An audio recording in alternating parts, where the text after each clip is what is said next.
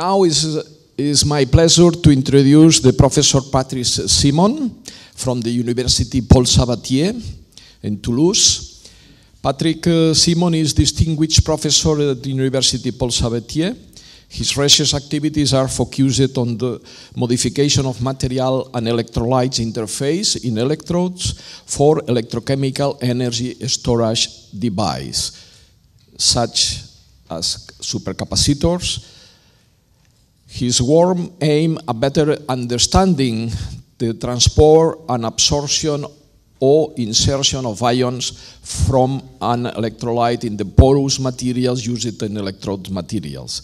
I hope that his talk will enjoy our attendance. Thank you.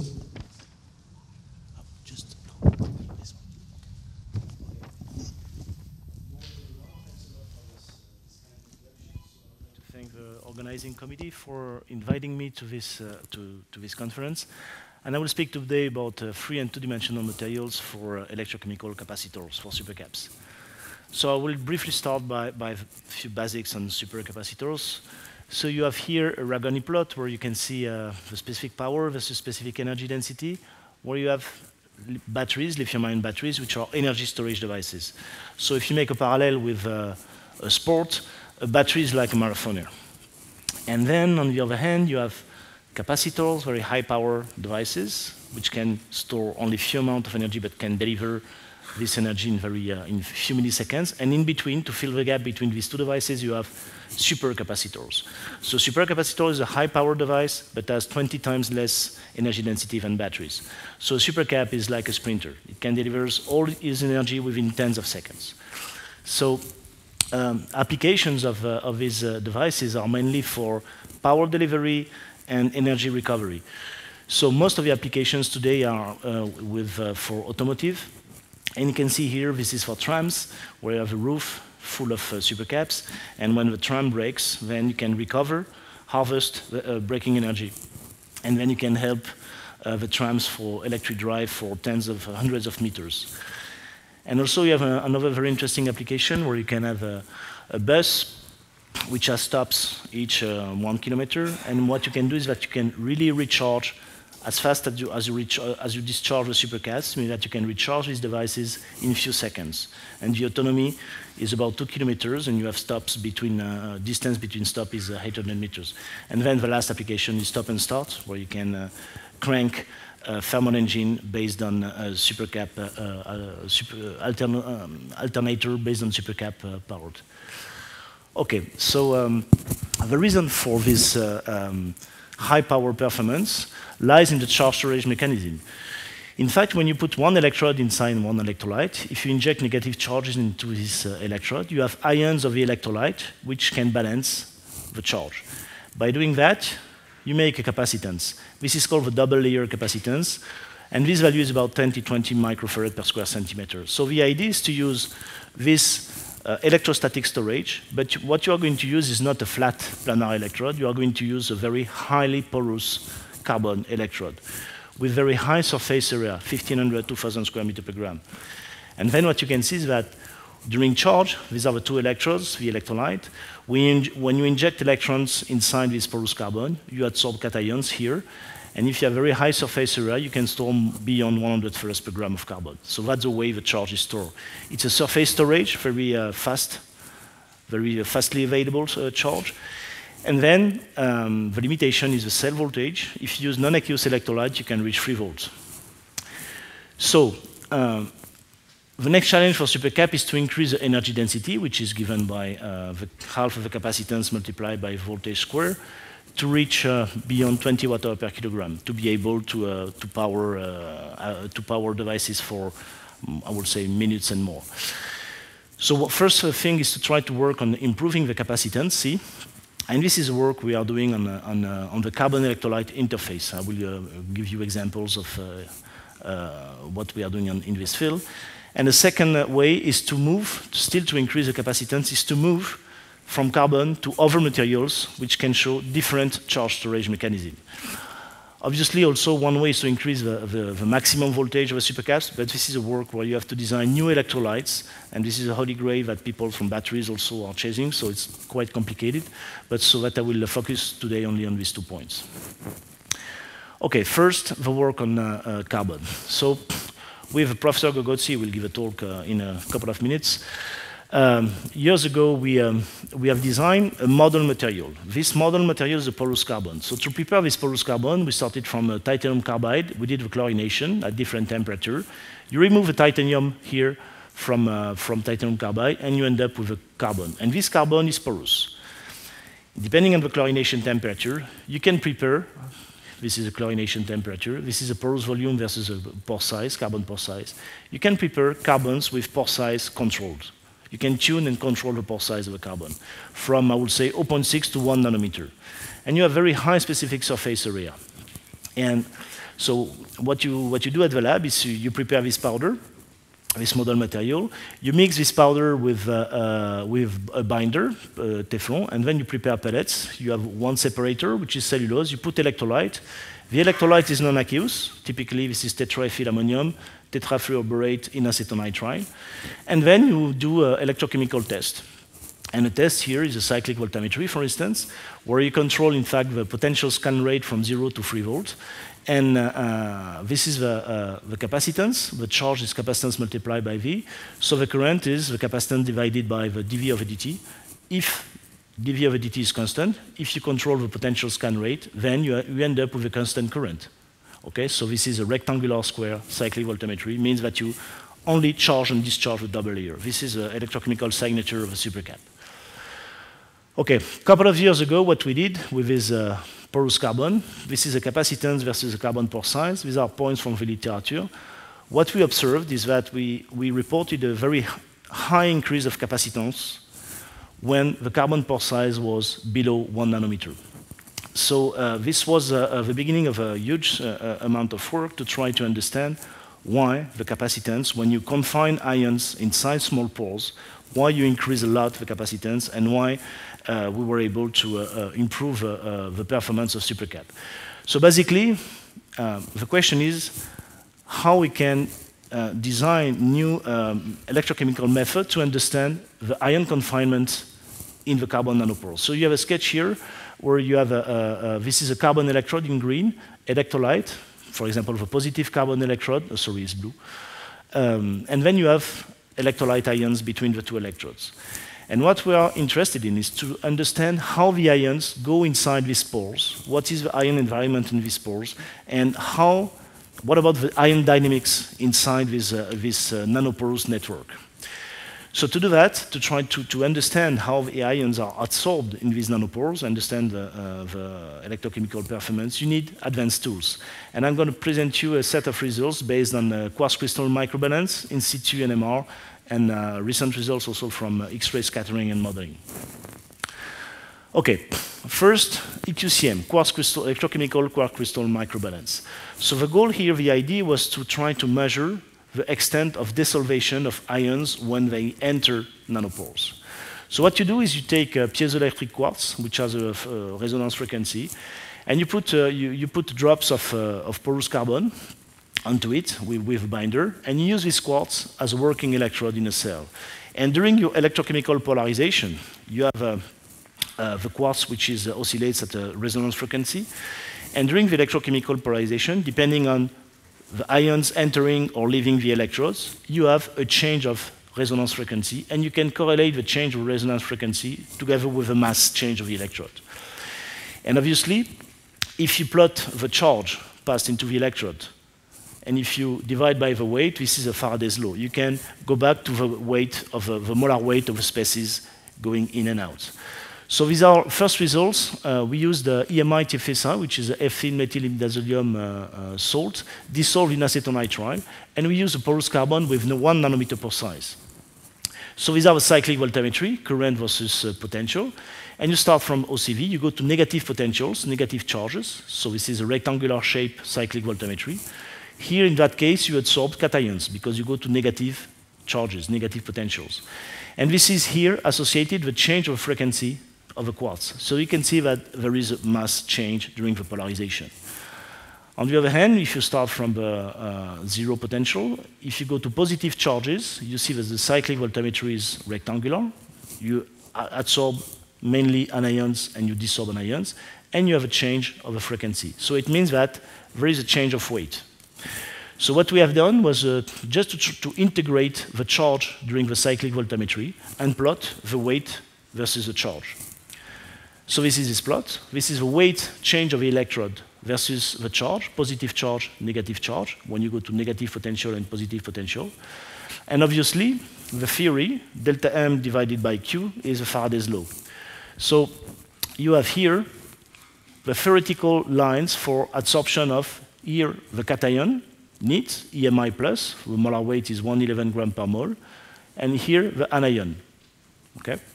So what you can see is that when you go to negative potential, negative charges, when you inject electrons, you are supposed to adsorb cations. This cation is this one. But what you see is that you adsorb more weight than the theoretical weight of the cation neat. So it means that the difference is the number of solvent molecules entering the pores with the cation. And you can just calculate that one cation goes in with 3.6 average solvent molecules. And if you compare to the solvation number of a cation EMI plus inside acetonitrile, in a bulk electrolyte, you can see that you have 7 to 8 solvent molecules around. Here, when the ion is confined into a pore of 1 nanometer, you have a partial desolvation. So this desolvation is the reason why you can increase the number of ions that you put inside this carbon. On the other hand, if you go to positive charges here, normally you are supposed to play with anion adsorption, TFSI minus. However, you see that here, at medium charge, the slope is less, the experimental weight is less than the theoretical weight. So what does it mean? It means just that in this region, when you inject, for instance, one positive charge, 0.5 anions are entering, 0.5 cations are leaving. So it's a different storage mechanism here based on ion exchange, anion in, cations out. And this is very important for a supercap electrode because it means that here, first, you confirm, you demonstrate, you evidence that there is desolvation of ions, but also what you highlight is that you have two different charge storage mechanisms depending on the electrode polarity. And this is very important because this controls the ion dynamics inside the porous networks. So if you decrease the carbon pore size, if you go to 0.6 nanometer pore size, what you see is that on positive charge, there is no weight change. So the pores are too small to allow anions entering. On negative charge, here, basically, you can still calculate number of solvation, and you can see that you find that one cation enters with 1.4 acetonitrile molecule. So it means that the more you confine, the more you desolvate the ions. And so this is also an evidence. This explains why all these ions can access pores smaller than the size of the solvated ion. The reason is just desolvation, partial desolvation, which was not trivial. However, to go further, we need additional analytical method because here you see the experimental slope is 179 gram per mole. So it can be one cation entering with 2 acetonitrile molecules, as I mentioned, but it can be this case, one cation entering with 5 solvent molecules while 3 solvent molecules are leaving. So to try to stay between these two possibilities, we did some in situ NMR experiment. So this was done with Claire Gray at Cambridge University. And basically, we took a porous carbon, and we modified a little bit the electrolyte, which is a phosphonium, tetraethyl phosphonium cations and BF4 minus anions. And we designed a specific cell. So this is a supercap cell, positive electrode, negative electrode. But we were able to put only one electrode in the coil. So that what we did was we recorded several NMR spectra at different constant potentials. And this is an example of a spectra we can have for the fluorine and for phosphonium. What you see, you have two peaks. These peaks corresponds to ions inside the pores of the carbon, and this peak corresponds to the ions in the free electrolyte around the carbon particles. So The difference why you have a shift is just because of the ring current effect due to the graphitic domains of the carbon. So what we did was we did a calibration study, and by integrating the area under the peak, you can go back to the ion population inside the pores at different potentials. And this is what we did. So this is the cell voltage, the potential of the cell, and this is the change of anion and cation population. So when your electrode is polarized negatively, means that you inject negative charges, what you see is that the number of cations increases to balance the charge, and the number of anions stay constant.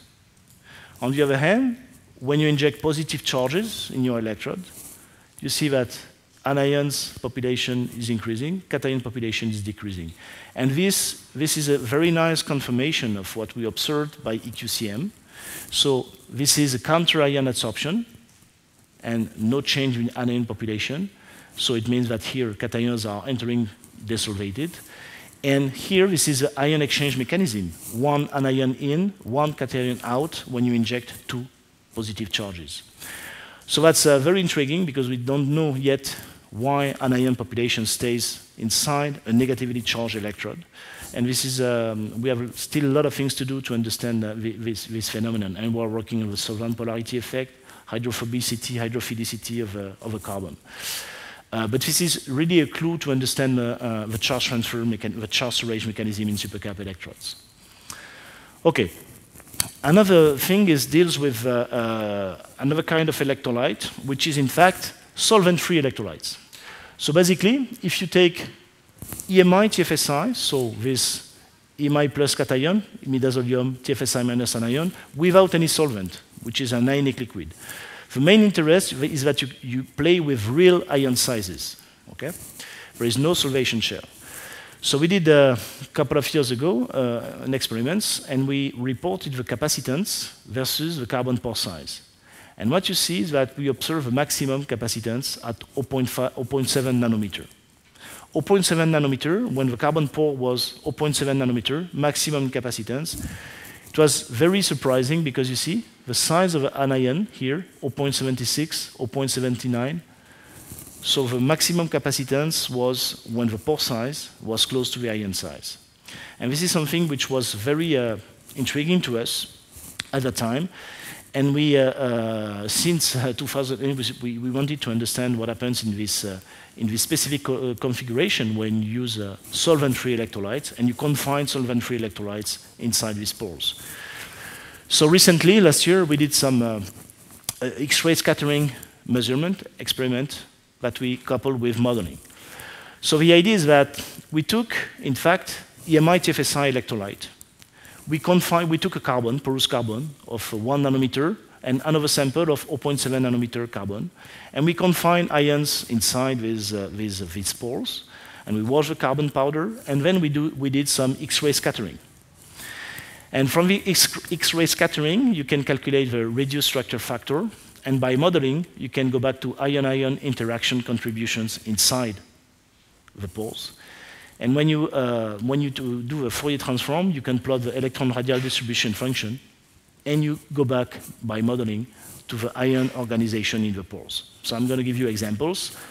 First, this is the X-ray scattering profiles of EMI TFSI liquid here, EMI TFSI confined in 1 nanometer carbon pore, EMI TFSI confined in 0.7 nanometer pore. So, for instance, for this bulk liquid, we have calculated the radial structure factor, and we did some modeling. And this is here, this plot is the experimental plot, and the line is the simulated line by modeling. And the simulation is the sum of all the interactions between ions and carbon. So by modeling, you can calculate the anion-cation interaction, cation-cation, anion-anion, and an intramolecular interaction. So the sum of all these fits gives the simulated here fit, which is in good agreement with the experimental one. So what we did for bulk liquid, we did it also for the liquid confined in 1 nanometer or 0.7 nanometer pore. And now we have plotted the ERDF just by Fourier transform. and this is the electron density versus the distance. Okay, so in this example, for sake of clarity, I just plotted the anion-anion interaction. So in the bulk liquid, you see, anion-anion interaction, what you see is you start to have an ordering at about 0.9 nanometer, and then you have another ordering at another peak at 1.6, 1.8 nanometer. This is in the liquid, bulk liquid. You have alternate layers of EMI, TFSI, and so on. Then, when you confine in 1 nanometer pore, you see that you start to lose the order, the mid-range order, because obviously when you confine the liquid, you cannot have an ordering of anion structure. And the more you confine, the more you lose the ordering. So first, there is no more mid-range anion ordering when these ions are confined in the pores. But what is really interesting is here. Here you can see that in the liquid there is no minimum. There is a minimum of electron density here at about 0.5. Means that there is no ion-ion interaction. When you confine these liquids inside 1 nanometer but 0.7 nanometer, you can see here that you start to have a peak appearing. And this means that you can have anions at 0.5 nanometer distance. It means that you can create anion pairs when these ions are confined inside the pores. And this is a partial breaking of a Coulombic ordering. And this is very interesting because it means that, you see here, in the bulk liquid, there is no real ordering.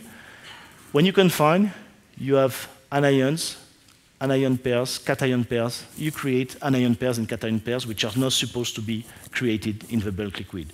And this is because you create image charges into a carbon.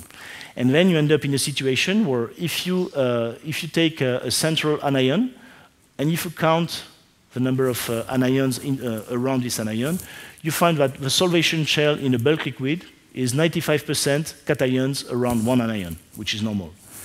When you confine in 0.7 nanometer pore, around one anion, you have 24% of anions close to this ion, which is not normal, which is a partial breaking of a Coulombic ordering. And this is at the zero potential, but if you polarize this electrode, we did an in situ XRD cell, and we were able to inject electrons and holes, so polarize this cell under the beam. This is at, for instance, plus 2 volt. If you polarize the electrode at plus 2 volt, you force anions to enter, and you end up with about 34% of anions around the anion. You increase the number of coion pairs. And then if you polarize at minus 2 volt for cations in the same, you can see cations exactly the same. You create cations pair. So this is very intriguing. It means that you can put more ions inside an electrode when you confine these ions inside the 0.7 nanometer pores. And it's a kind of new electrolyte organization. You create pairs, anion-anion, cation-cations. And this is very intriguing for sure because it's a kind of, you can think about a new electrolyte organization and structure inside these pores. And what we are doing now is to try to understand the role of the solvent and the host matrix to have a better idea of the reason why we have such a coion pair creation. But from a practical point of view, is it interesting to confine these materials? What we did was to try to prepare porous carbons from olive pit. So we did some activation treatment to try to prepare a porous carbon in the range of 0.7, 0.8, 0.9 nanometer, to try to see if this effect of, I would say, specific organization of the electrolyte inside these pores has an impact on the capacitance. So basically, you can see this is a porous volume versus a pore size. All the pores are below, for these different samples, are below 2 nanometers. But what is interesting is that you can see here, for these two samples, without going into details, for these two samples, most of the porosity is between 0.7, 0.8 nanometer. And we have tested all these porous carbon in EMI TFSI, NEAT. And what you see is this NEAT EMI TFSI. For the two samples, 4 and 5, which show the highest porous volume in 0.7, 0.8 nanometer range, we end up with very, very high capacitance, 180 farad per gram, which is about maybe twice than regular carbons in the same electrolyte. And we also have very outstanding power performance. We can have well, these are values, well, believe me, this is very good power performance. So the point is that this effect of ion confinement of EMI TFSI inside the carbon pores is obviously interesting from a very fundamental point of view to understand why these cation pairs can be created, but as also a very interesting practical application because more or less you double the charge arrays capacity inside these confined electrodes. Okay, and the other application, obviously we are very interested in studying nanofluidics with these materials. So I have 5 minutes left to try to end up with the second point of my presentation, which is going to be more brief because Professor Gogotsi will give a very complete talk on MXene materials. But the idea is to move from carbon to other materials which are called pseudocapacitive. So in fact, this is a cyclic voltammetry of ruthenium oxide in sulfuric acid. As you can see, it's like a rectangle. So normally it's supposed to be playing only with ion adsorption, electrostatic. However, this material shows redox reaction. It's a very surface-confined redox reaction, non-limited by diffusion, and this explains why you have this kind of capacitive shape. So these materials are called pseudocapacitive, but they store the charge using fast surface-confined redox reactions. So the main two materials which are known to be pseudocapacitive are ruthenium oxide and manganese oxide. But both of them have drawbacks, the cost and the low capacity. But very recently, in Yuri's group, in 2012, they discovered a new class of 2D materials, two-dimensional materials, which are called MXene. So what is a MXene? A MXene, you start from a max phase. A max phase is a transition metal, A element, which is aluminum, for instance, and X can be carbon, Ti3Al-C2. And you have Ti3C2 layers and aluminum. And what you can do is that you etch aluminum layer between the carbide layers. And when you etch the aluminum layer between the carbide by immersion into lithium fluoride in hydrochloric acid, you end up with delaminated Ti3C2 materials, which are 2D materials. And these 2D materials are very interesting because in sulfuric acid, you can play with redox here of titanium. So it's a pseudocapacitive materials. And these pseudocapacitive materials store the charge with surface redox reaction and has very nice and interesting performance. So what we did in the lab, we started from, we tried to improve the accessibility of the electrolyte to these 2D layer materials. So we started from a colloidal suspension of Ti3C2 flakes, and we prepared a kind of, we did a filtration of these flakes onto a carbon paper, and you end up with something which is a 2D material with water molecules in between. And then what we did was we exchanged the water with sulfuric acid here, just by putting this film into sulfuric acid electrolyte. And then little by little you replace water with sulfuric acid, and you end up with Ti3C2 layers pre-intercalated with sulfuric acid. And by this, we hope to increase the accessibility of the surface of the electrolyte. And this is a XRD pattern of a material, the max phase. So when you delaminate the max phase, when you remove the aluminum, you have here the Ti3C2, and you can see that you have a 2D structure here. And when you intercalate sulfuric acid, you shift the peaks to a lower theta value, means that you enlarge a little bit the interlayer distance because you have sulfuric acid in between. And we did the electrochemical characterization, and as this is in a sulfuric acid electrolyte, and you can see the pseudocapacitive behavior with symmetric redox peaks, very fast, highly reversible redox reactions, playing with titanium oxidation state here. And then if you plot the change of the capacitance versus the scan rate, you can see that you can reach, for different samples, 1,500 farad per cubic centimeter, which is about 10 times more than carbon electrode.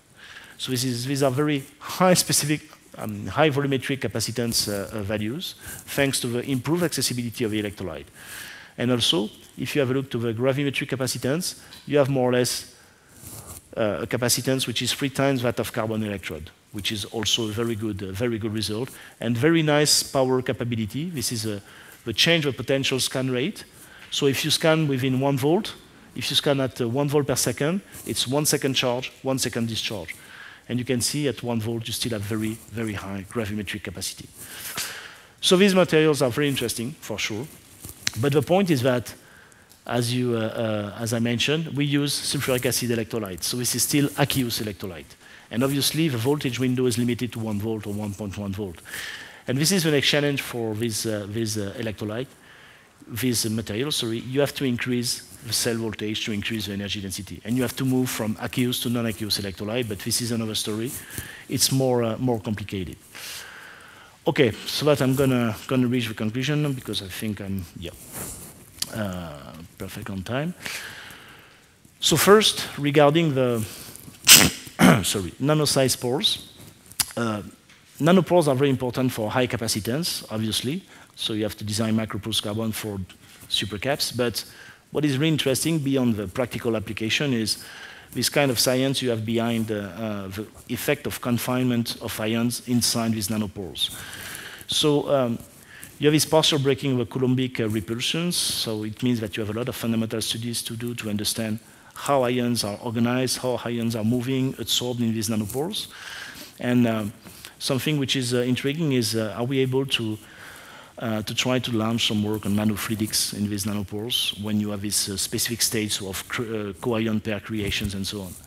So this is something which is very interesting. And also, it means that you have to be innovative and think about new advanced techniques or combination of techniques that you can use to study these electrolytes confined into the pores. And regarding muxine materials, they show outstanding performance in aqueous electrolyte. So it's much better than carbon. So this could be the next generation of materials for supercapacitors, but now we need to move from aqueous to non-aqueous electrolyte to enlarge the potential window and to increase the energy density. And this is really the next challenge which is needed, how to understand, how to make operating these materials in proton-free electrolytes. So this is something we are currently working on, but it's not that easy. So I would like to thank my colleague and friend, Professor Gozzi, for his support, Plenary and so on, and all the sponsors. And I would like to thank my colleagues from the lab, my group with Pierre-Louis Tabernas and Pierre-Louis Tabernas here, my co-worker for 4 years, and Patrick Rosier, who is there. And I would like to thank you a lot for your kind attention.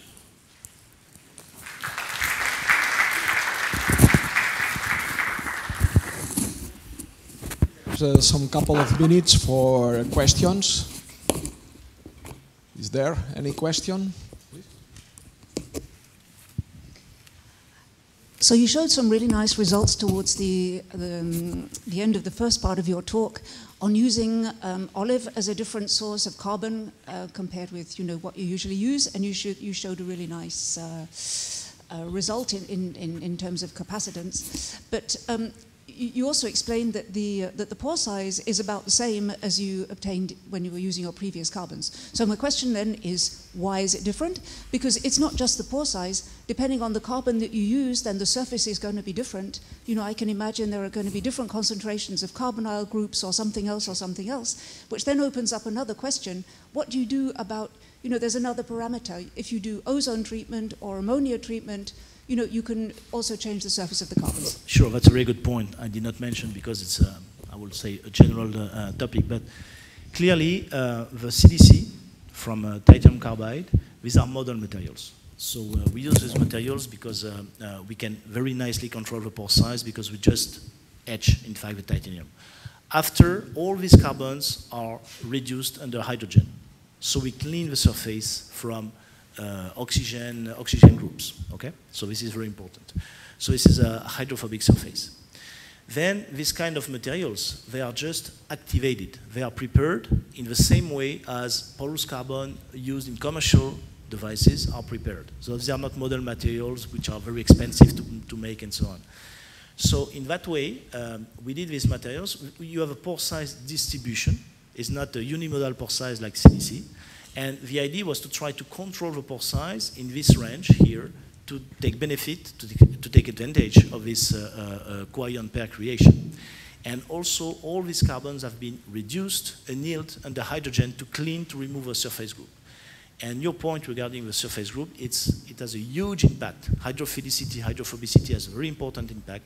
And the presence of redox groups like oxygen onto the carbon surface changes the wettability in non-aqueous electrolyte, and also contributes to capacitance in aqueous electrolyte.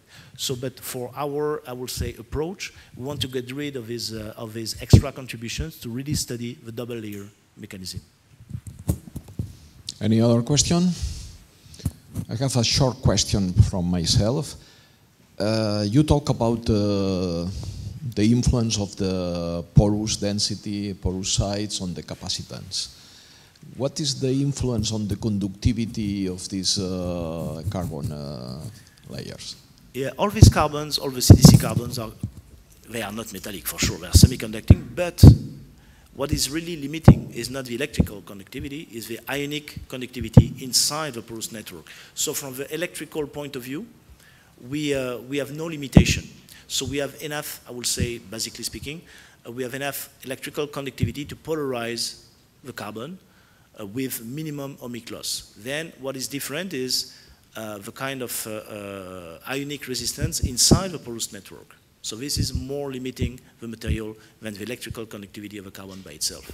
So this is all the interest of this work with interface. Okay, let's go to thanks again to the Professor Paul Simon.